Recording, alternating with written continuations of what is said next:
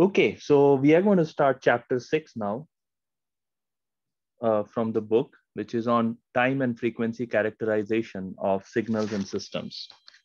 And one of the things we are going to understand in this particular chapter is how does constraints on the frequency response affects the time domain characteristics of the signal and vice versa. Constraints on the time domain, how does that affect the frequency response of the system? So to build the background, let's go back to chapter 2 and chapter 3. Sorry, chapter 2 and then chapter 3 to 5. So in chapter 2, we had this figure. We have a system with impulse response h of t. We give it an input x of t. The output is h of t convolution x of t. Okay, so this was the story in chapter 2.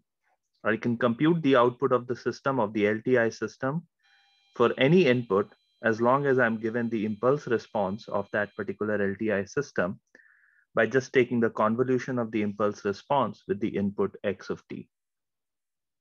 Now, in chapter 3 to 5, we learned about Fourier series and Fourier transform, and we realized that actually, I don't want to do convolution. Convolution is very complicated integration. What I'm going to instead do is I'm going to take the Fourier transform of all the signals involved. And it turns out that the convolution just becomes the multiplication in the frequency response case.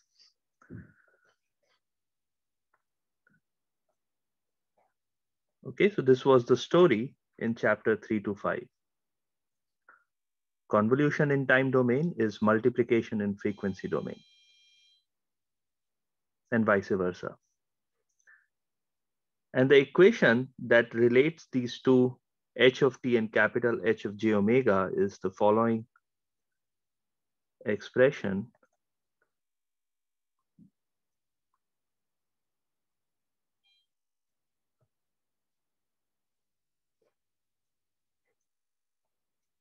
Where h of j omega is a Fourier transform of the impulse response of the system.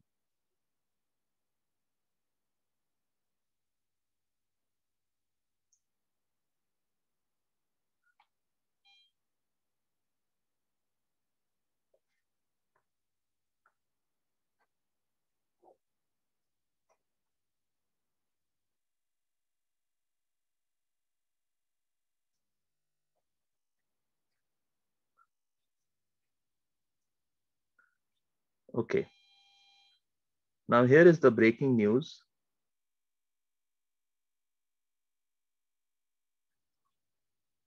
Since we have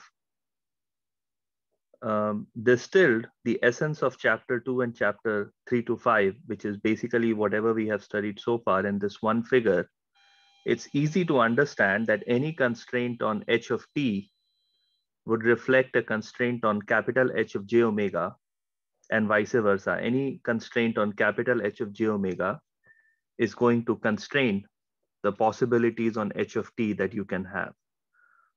In particular, what we are going to study in today's class and in maybe Friday's class is as follows. A low pass filter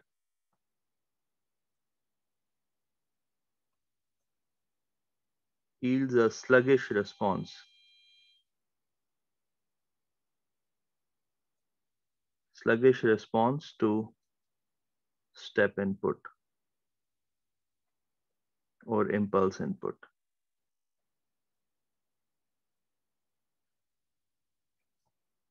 Okay, any input that changes. So step input changes from 0 to 1 within an infinitesimal time step, and impulse input goes from 0 to infinity to 0 within an infinitesimal time step. Okay, so if you have a low pass filter, you will get a sluggish response to step input or impulse input.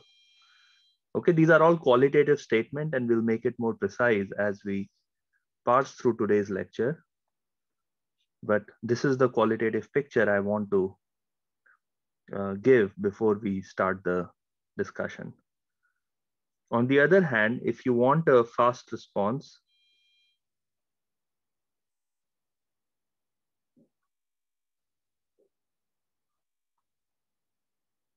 from a system, then it must pass um, it must pass larger number of frequencies. In other words, it has to pass higher frequency, like higher values of frequencies. Only then the system will respond very fast to an input.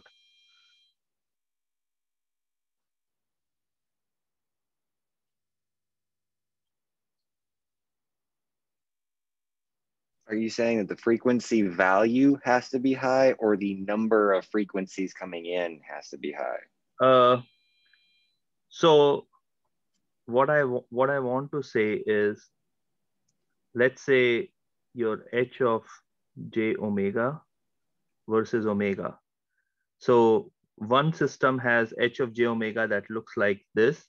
The other system has h of j omega that looks like this. So this second h2 is passing higher number of frequencies, right? Larger number of frequencies. So therefore, H2 will have a much faster response in comparison to H1. That's what I mean by statement 2. Okay, thank you.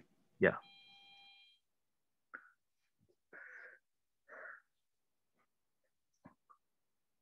Okay. Now let's go back to this statement, not the statement, but this equation. And let's look at the breaking news. So a low pass filter, so I'm constraining the h of j omega to be a low pass filter. And suddenly we realize that a low pass filter would yield a sluggish response to a step input or an impulse input. So h of t will grow or decay very, very slowly in this case. On the other hand, let's say we have a requirement that h of t has to be extremely fast. It has to react very fast to the changes and to the input. Then in that case, you want to make sure that your h of j omega passes a larger number of frequencies. I don't want to say it should be a high pass filter. It just should pass larger number of frequencies so that you can get a much faster response from the system in time domain. So by constraining the time domain characteristic or by constraining the frequency domain characteristic, you automatically constrain the other part of the system. So if you constrain the frequency domain, you constrain the time domain characteristic, you constrain the time domain characteristic of the system, you automatically constrain the frequency domain characteristics of the system as well. And so therefore, if many a times you would want to constrain both the time domain characteristic as well as frequency domain characteristics because of the nature of the system, particularly examples being communication systems, where both of them, you want to reject the noise from the system, but at the same time, you don't want to introduce unnecessary delays within the system. Because when people are talking, they want almost real-time performance. They don't want to have any delays or any attenuation in the signal where the words are breaking off and voices breaking off and things like that. We don't like it. We don't like it as consumers. So therefore, businesses have to design systems so that they constrain both the time domain characteristics as well as the frequency domain characteristics. And that's where a lot of engineering knowledge and engineering know-how comes into the picture. Okay, and that's what pretty much many of you who will go into engineering firms in the future, this is pretty much what your entire life is going to be, which is to figure out how to design the system so that it meets all the criteria. And there is a lot of trade-offs you will have to make, both in terms of the cost of the components as well as the characteristics of the components in the frequency domain and in the time domain. Now, so far, we haven't talked much in terms of equations. So let's look at some specific example. Any questions so far before we move on to example? Okay. Let's look at a simple first order system.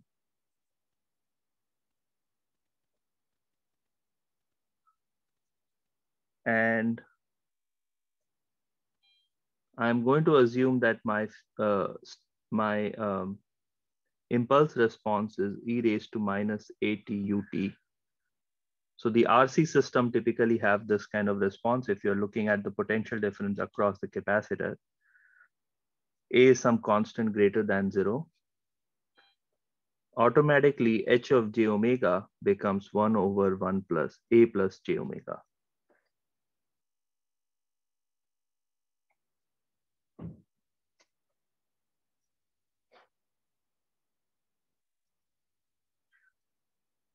And I also want to look at the step input. So impulse input is one type of response of the system, and then step input is another.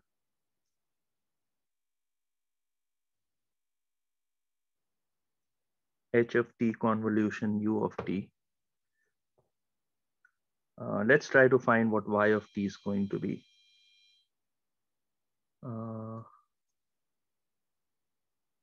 It's convolution, so it should be integral minus infinity to infinity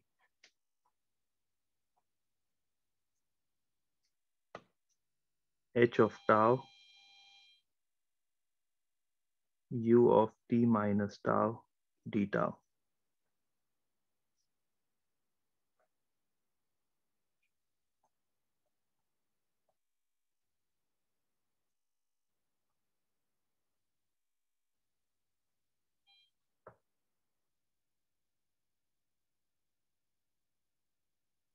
Okay, so how should I do the computation of this integral? Any thoughts?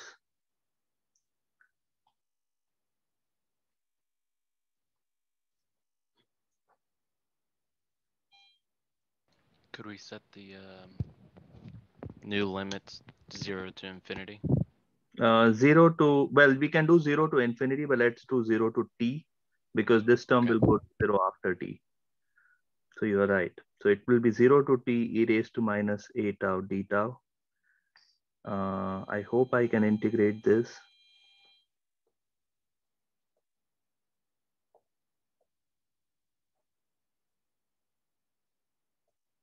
What do I get?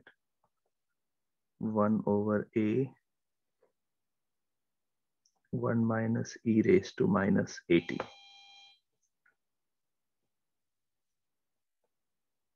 So this is the step response of the system. Any question?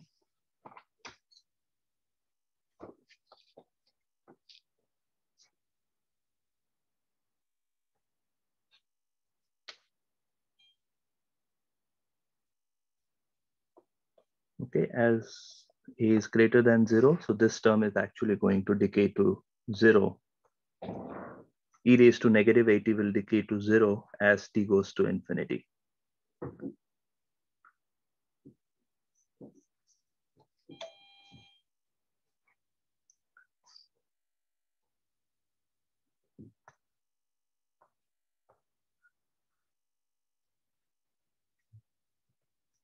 Okay, now let's plot the step response, the impulse response, the step response, and the absolute value of h of j omega as a function of omega. So h of t is e raised to negative at ut. H of j omega is 1 over a plus j omega, and y of t is 1 over a 1 minus e raised to negative at ut. This is a first order RC system.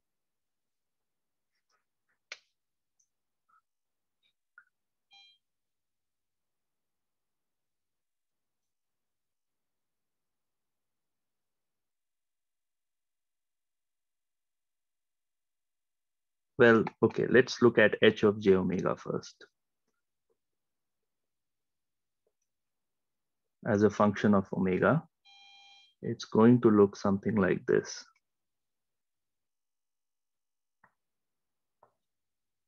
What's this value? This is 0.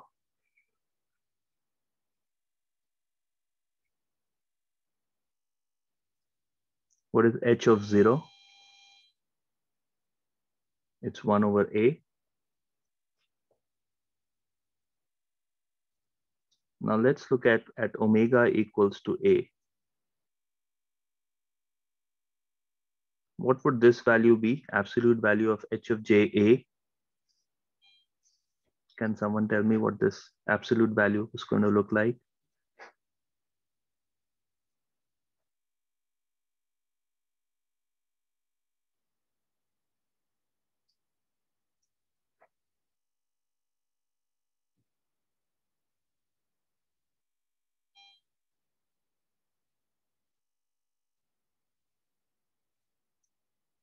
Anyone wants to tell me what the value is? Absolute value of h of j a.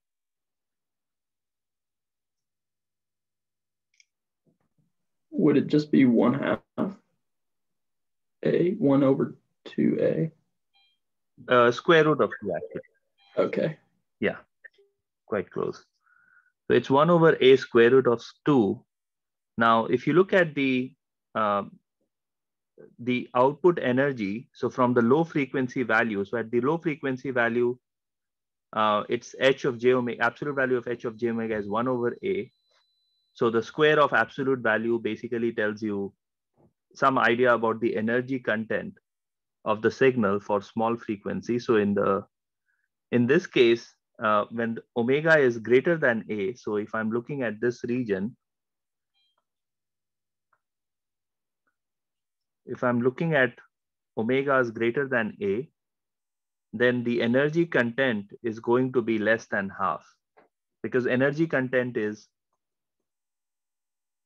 is directly proportional to h of j omega square.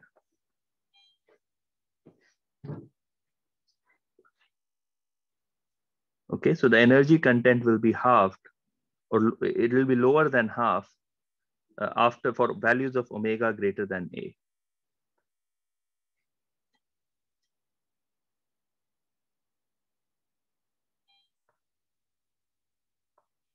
Okay, everyone is on the same page so far. Fairly straightforward computations. Okay, now let's look at now. So now we have understood that if I increase the value of a, okay, let me write it. What's the upshot? If we increase a, then a larger number of frequencies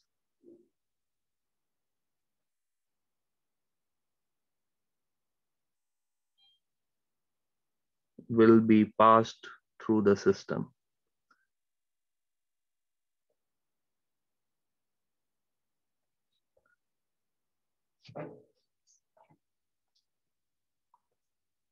Okay, all of us agree with this conclusion by looking at this graph of absolute value of h of j omega. We all agree with it? Okay. Now let's look at a equals to 1. This is my h of t, and my h of t is going to be 0. Then it will decay like this. This is e raised to negative at. So let me write it e raised to negative t. This is time. If I look at the step response, y of t is going to look like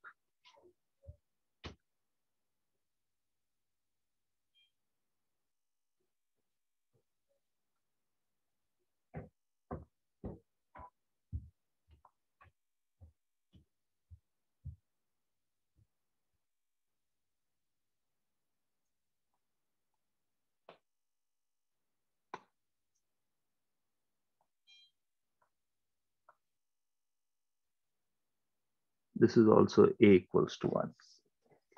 And this is 1 minus e raised to negative t.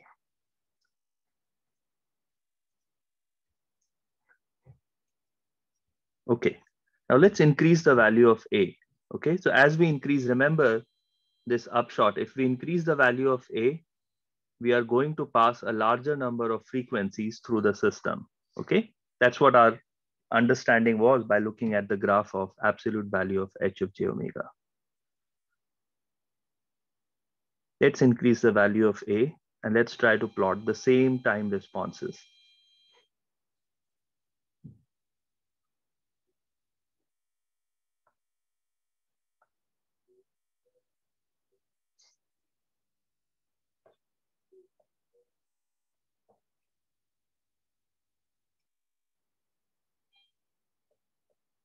Let me say a is equal to 10.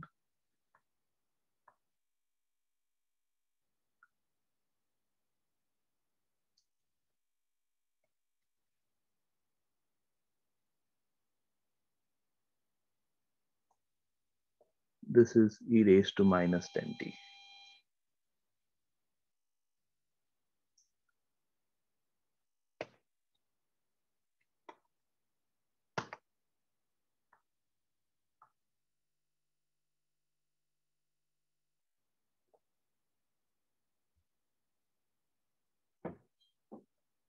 Let me draw ut. A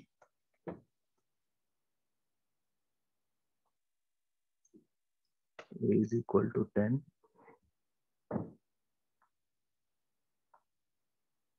And the step response is going to be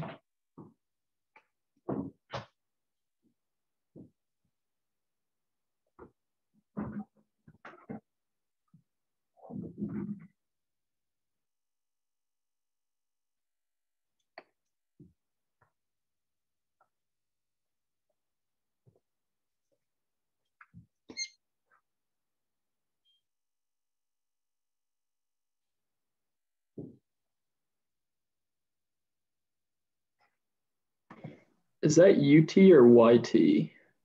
oh, this is yt, sorry. Yeah, this is y of t. This is the step response.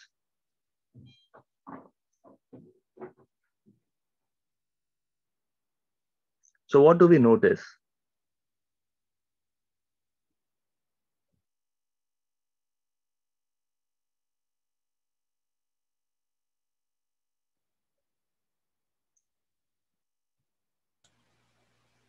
Seems like when h of t goes low, y of t goes high.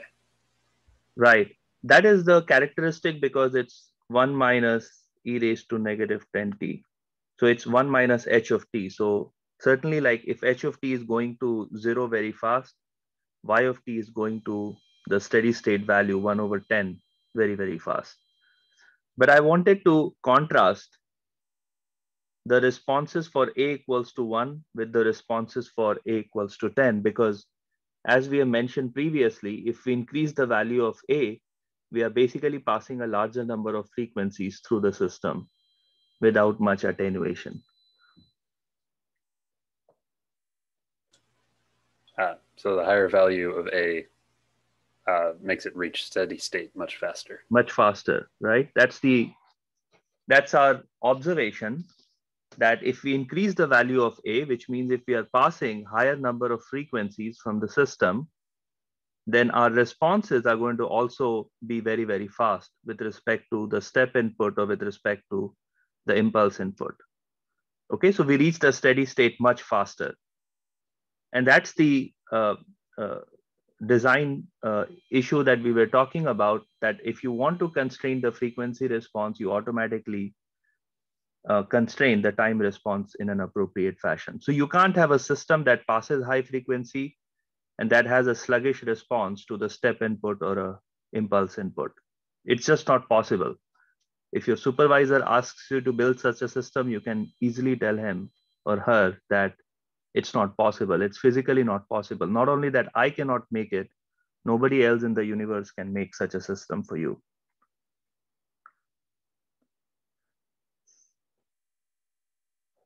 Okay, so The conclusion is a system that passes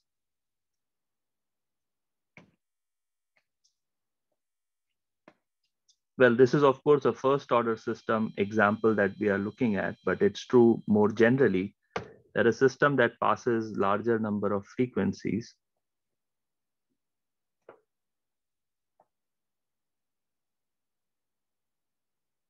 reach steady state faster. Okay, so if you want to reach your steady state as fast as possible, you must be able to pass a larger number of frequencies. Particularly, you need to pass higher range of frequencies, higher frequencies through the system. So that way the response is going to be very swift to any changes to the input.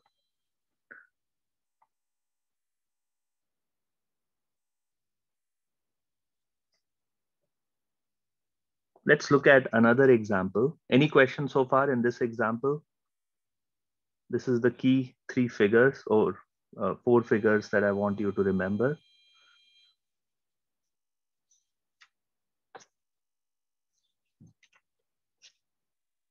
Okay.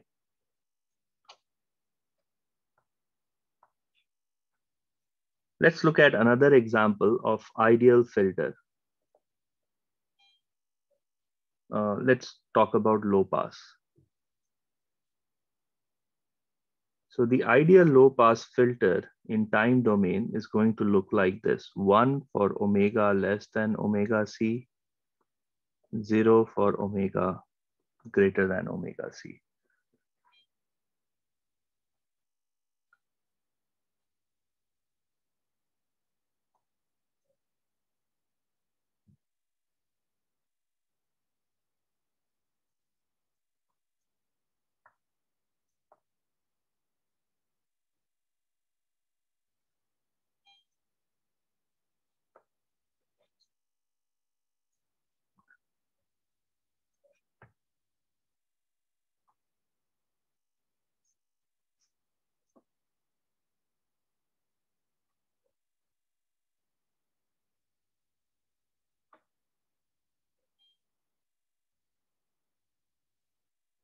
Now, what's the impulse response of this system?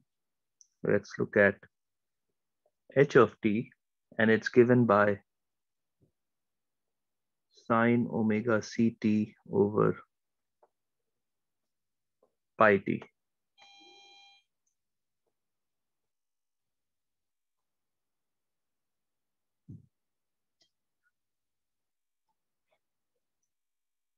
And this is for all time. Of course, when t goes to 0, you have to take the limit t goes to 0, and you will get an appropriate value for the limiting case.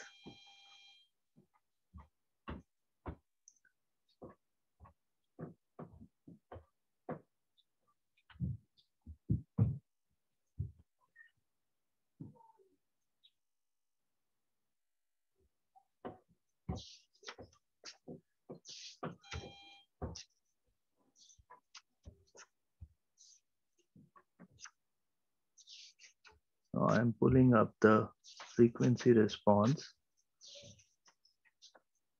There it is. So it looks like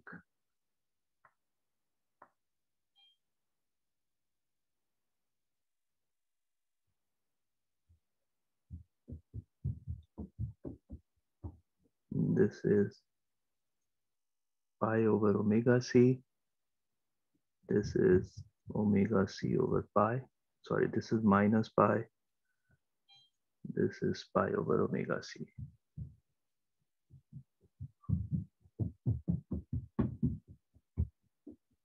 So it sort of decays as t goes to infinity. The value of h of t goes to 0, which is kind of evident by looking at the expression for h of t itself, because t is in the denominator and the numerator is bounded from above by -1 and 1.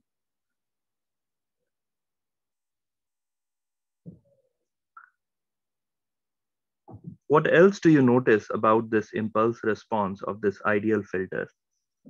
It looks more like a band pass than a low pass. Well, this is a low pass. Well, this is the h of j omega. This is an ideal filter. So h of j omega is passing all frequencies between minus omega c to c. What this is actually h of t. So you can't Oh, determine whether it's a band pass or a low pass by looking at h of t. okay. I was looking at the wrong thing then. Sorry. No worries.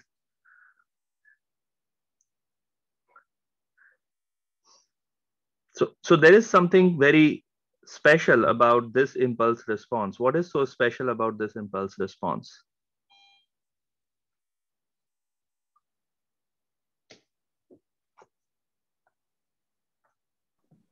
Is it that it goes into the negatives a little Yeah, bit? right. So it's non-causal.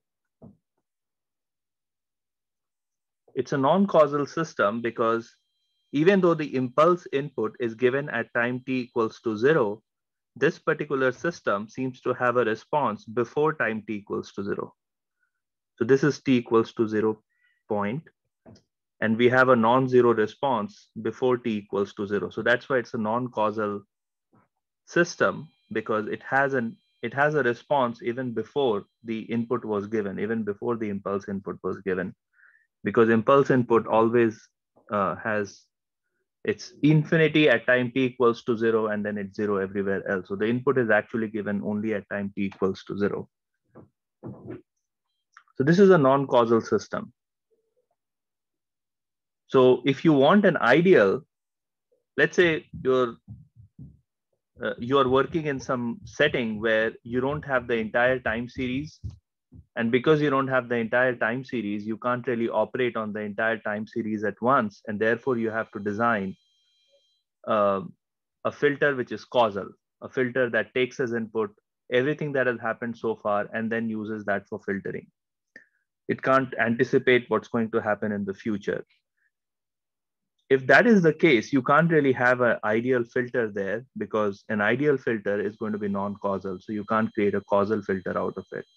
This is another instance where a restriction in the frequency domain automatically leads to a restriction in the time domain.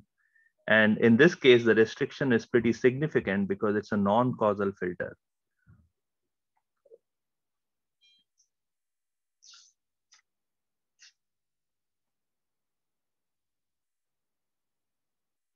Okay, so whenever you design systems, you have to keep in mind that your frequency characteristics that you would ideally like to have must also respect some of the time characteristics that the system will have due to the design itself.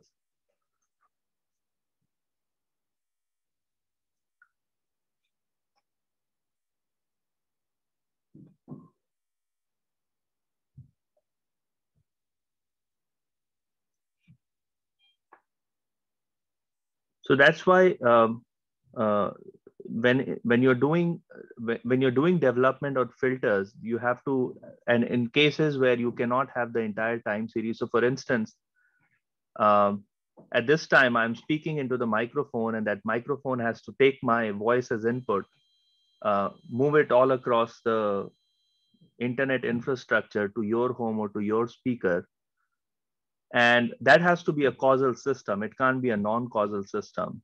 Now, after I have recorded this video and I look at the entire, audio signal from the beginning of the lecture all the way to the end of the lecture, I can have a non-ideal filter because it doesn't have to be causal. I can use I can use an ideal filter to filter any noise or anything that I don't want to have in the audio. I can remove it. All of it is possible because then I'm not doing because I have the entire time series in front of me. So I'm not restricted by the causality of the signal. Okay, so depending on the application, you may be able to use ideal filters or you may not be able to use ideal filters. But more often in life, we would prefer to have a real filter which is causal, because in most situations and day-to-day activity, we need to filter things, we need to filter noise in a causal fashion. because we can't anticipate what's going to happen in the future. You can't anticipate this. The internet cannot anticipate which word I'm going to say in the future. So it has to be a causal system. So when you design real filters, you can't really expect the characteristics of an ideal filter where up to some critical frequency, you are passing all the signal, and after the critical frequency, you're not passing any signal. So in real filters, that's not possible. So you have to have some approximation of ideal filters.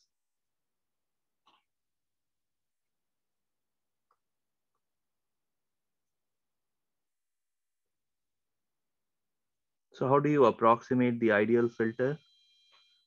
So here is your omega. Here is your h of j omega, absolute value. And let's say you again want to talk about low pass filter.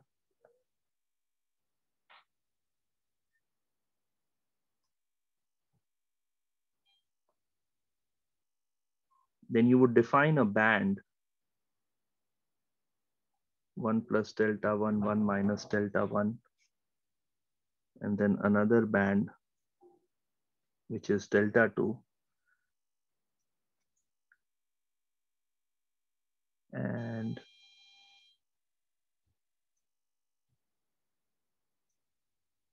this is my omega p, and this is my omega s.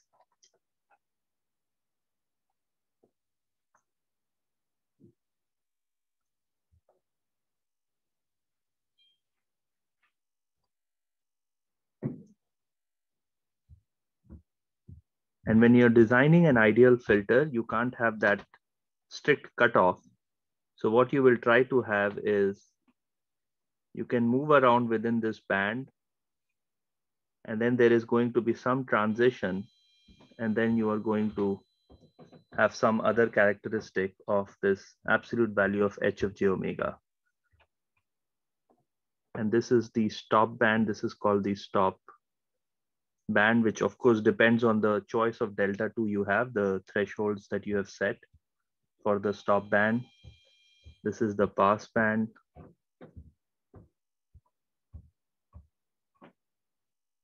And this is the transition.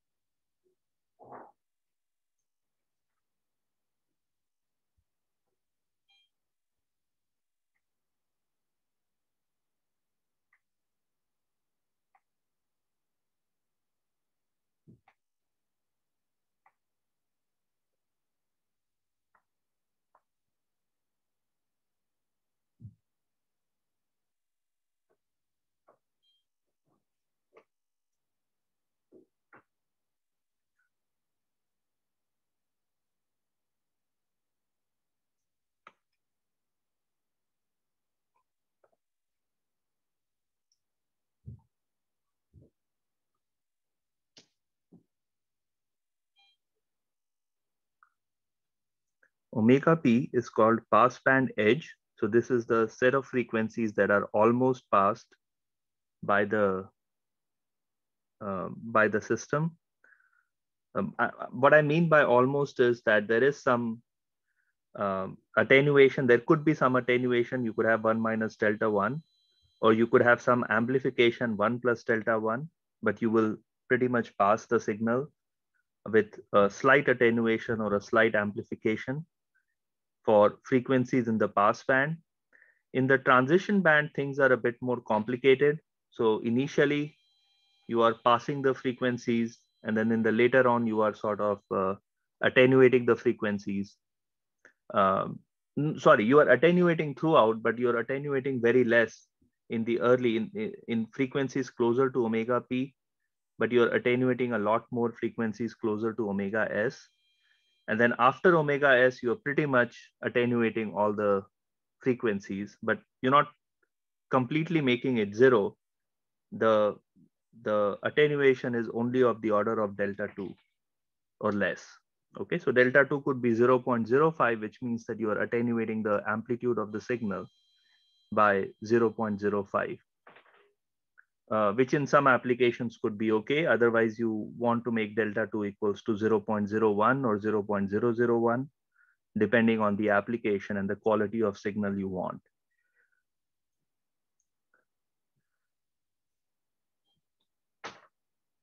Okay, so this is how you would design an ideal filter where you cannot really have, sorry, you can design a real filter which is causal by not having a strict cutoff of omega c, but you will have a pass band, you will have a transition band, and you will have a stop band in the filter.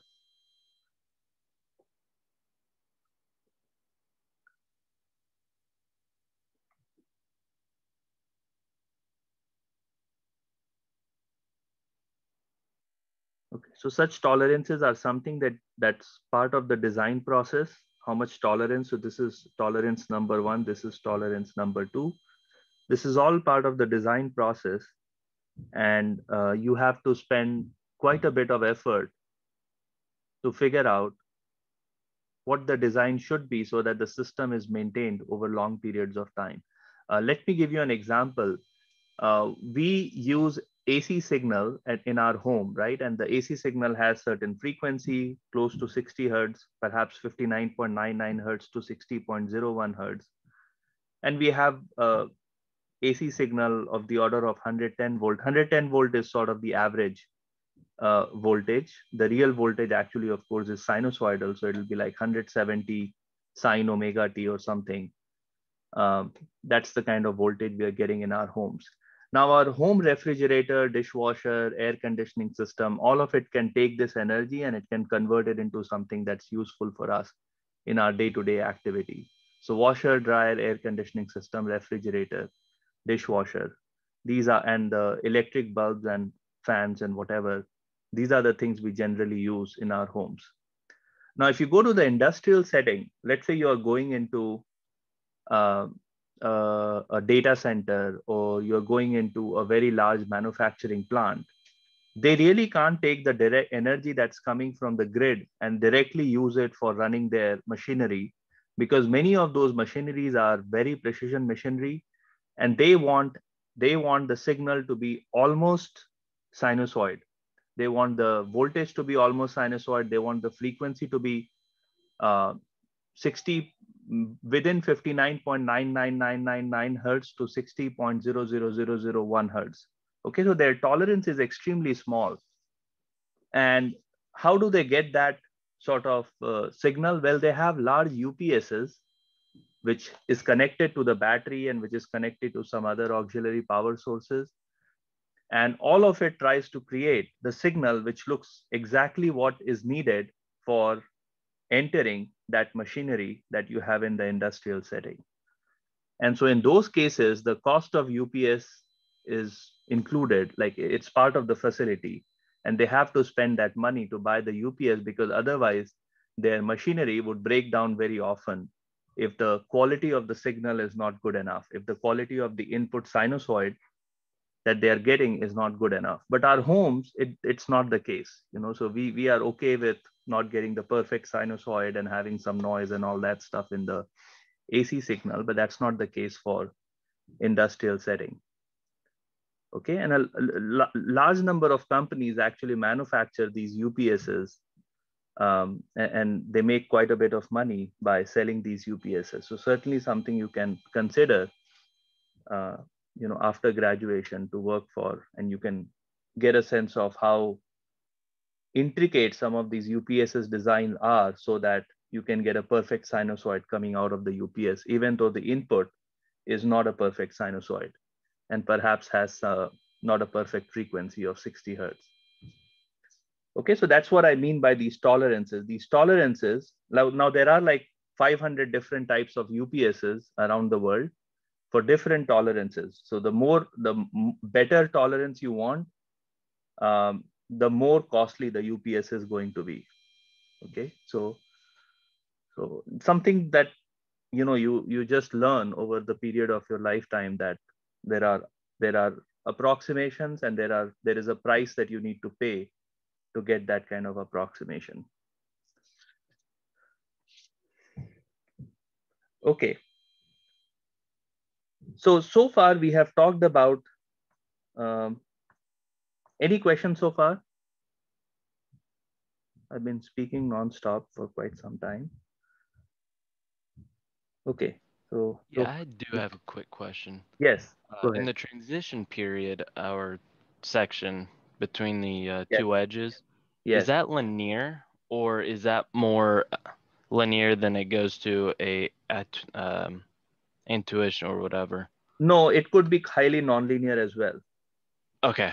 Yeah, so let's look at, so this is a filter, Butterworth filter, which is, this is the Laplace transform. I guess I can't make, so this is the Laplace transform of this Butterworth filter.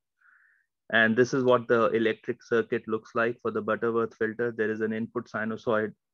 Oh, this is the input, and then you get the output on the other side. And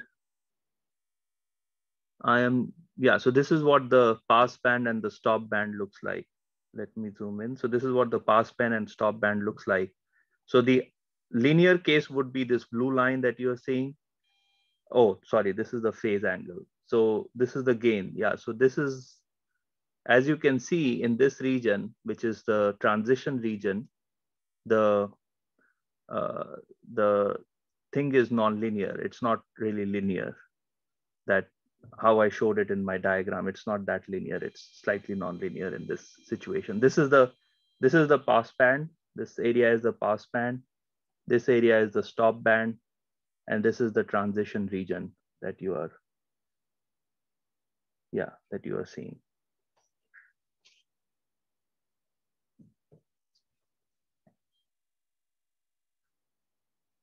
Okay.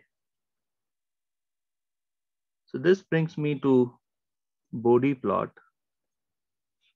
So Bode plot is one way to represent the, so we have so far talked only about the amplitude of the frequency response. So we have talked about h of j omega, absolute value of h of j omega, which is the magnitude of frequency response. But because h of j omega is a complex number, it also has a phase.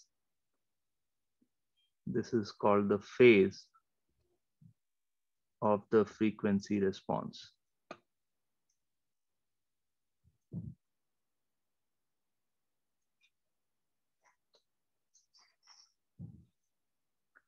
Okay, and Bode plot essentially tries to plot the magnitude and the phase of the frequency response as a function of omega.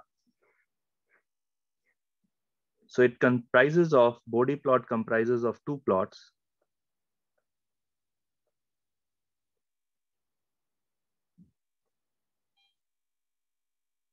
So it's plot one, which is 20 log absolute value of h of j omega. This is along the y-axis. This is the y-axis, and omega, log omega. This is all log base 10, by the way. So not the natural log, but the log base 10.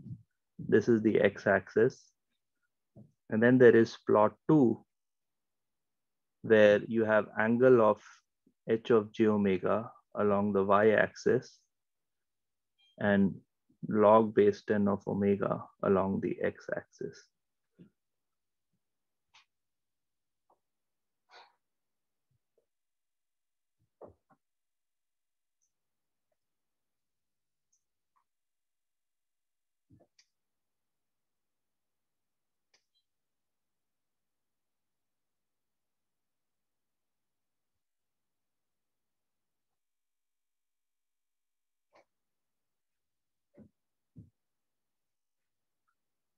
Okay.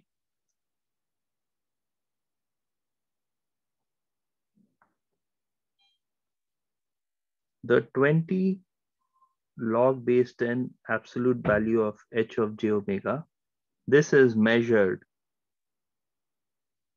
in decibel,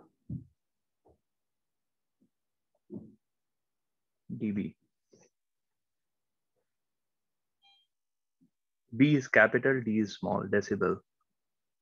That's just the way we measure the 20 log of h of j omega.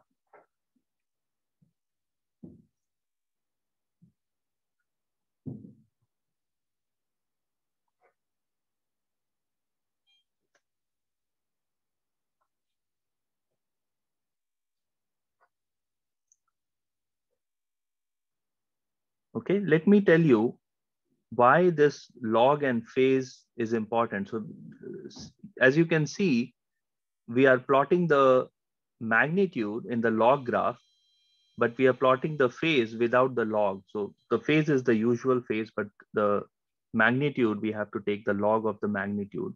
Why is that important? Let's consider the following system.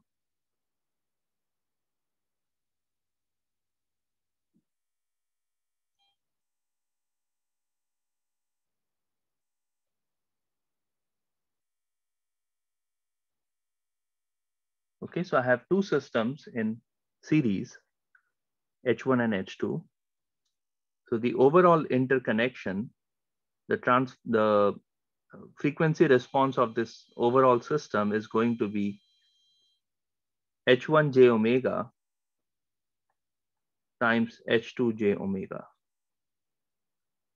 And the reason why it's multiplication is because in the time domain, the overall impulse response is going to be H1 convolution H2. So in frequency domain, we just have to multiply H1 of j omega and H2 of j omega. Now, if we have the Bode plot of H1, and I have the Bode plot of H2,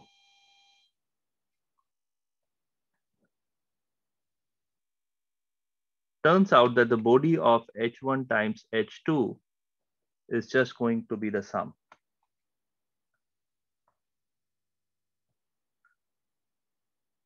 You add the two Bode plots, you get the Bode plot of the series interconnection of the two systems.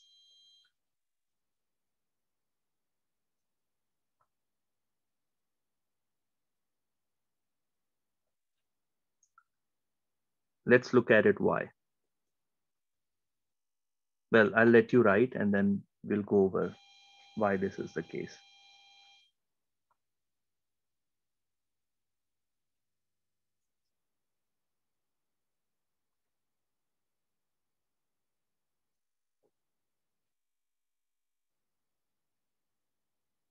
Okay. So if you look at 20 log base 10 of H absolute value of H1 j omega, absolute value of H2 j omega, it's just 20 log 10 H1 j omega plus 20 log 10 H2 j omega. Same thing if I look at angle of H1 j omega times H2 j omega. What's the phase of multiplication of two complex numbers? It's the sum of phase of the two complex numbers. So it's angle H1 j omega plus angle H2 j omega.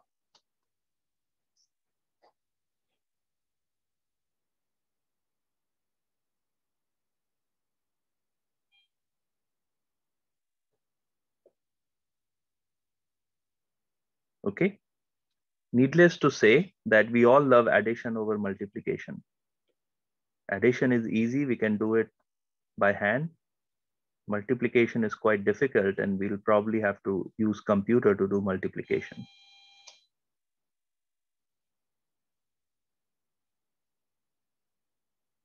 So by using the log scale along the y-axis for the magnitude and using the regular phase angle for the second plot along the y-axis, if you have two systems in series interconnection, and you know the Bode plot of individual subsystems, you add the two subsystems, the Bode plots, and you get the Bode plot of the interconnection. Fairly straightforward, even if you want to do it by hand. So that's the benefit number one of Bode plot.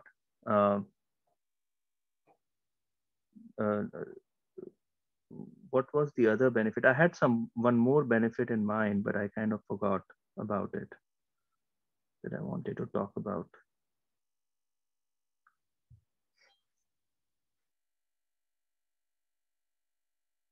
What else did I want to talk about for h of j omega? Never mind, I forgot about it. So, okay, anyways, the time is up. So we'll continue our discussion on Bode plot, and we'll plot the Bode plot of several systems in the next class. And then we'll talk about filter design using Bode plot. So thank you all, and I'll stay back for any questions you may have.